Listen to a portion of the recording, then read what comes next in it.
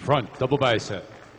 You know, Dan, we talk about guys with marked improvement over the years, and Ronny Rockel certainly has to be on close to the top of that list, if not on it, because the strides he has made in the last few years, coming from basically lower to middle of the pack to a contender.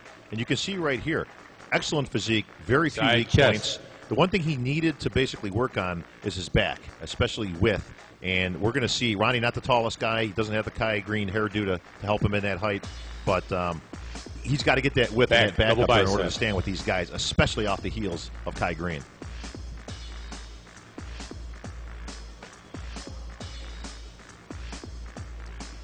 You know, we always talk about some of the great bodybuilders who are coming over from Europe. You know, whether we're talking about Dennis Wolf or even, you know, Gunther Schlierkamp, who is rumored that he's going to be making a comeback here this time next year, and we'll talk about that more later.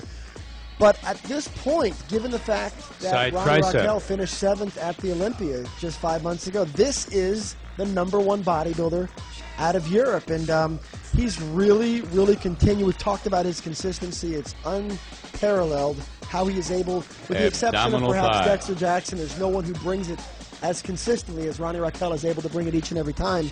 And here he is looking for a spot among the top 6. And once you get past those top 4, top 5 guys, the door is wide open for Ronny to land in that final pose down. And I think the key is what you just said, Dan. Yeah, past that 4 or 5, because I don't think he's got enough to contend for those top spots.